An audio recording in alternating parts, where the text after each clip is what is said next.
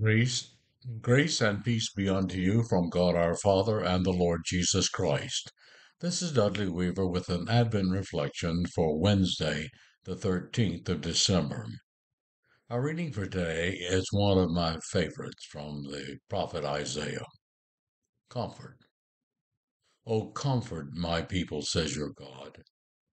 Speak tenderly to Jerusalem and cry to her that she has served her term, that her penalty is paid, that she has received from the Lord's hand double for all her sins.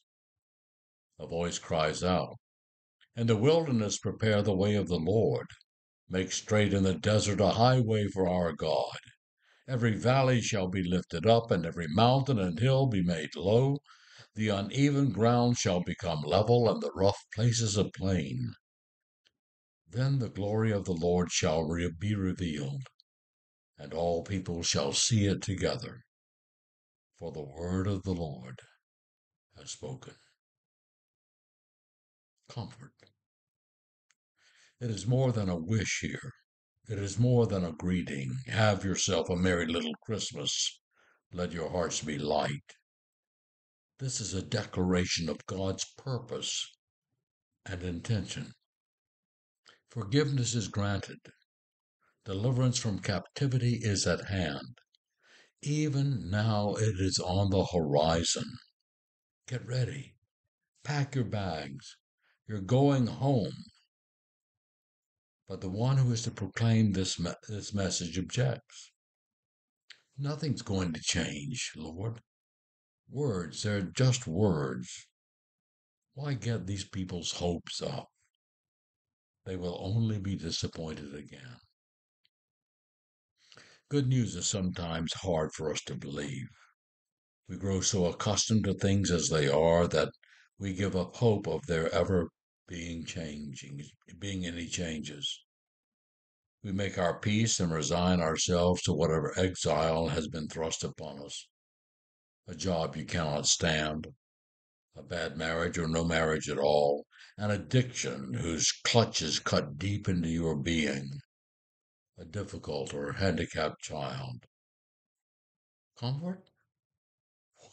What comfort? Hoping for something more is just an exercise in futility, we think, if we do not say. God's comfort, though, is more than a wish. It is a command. The declaration carries with it the power of its own fulfillment.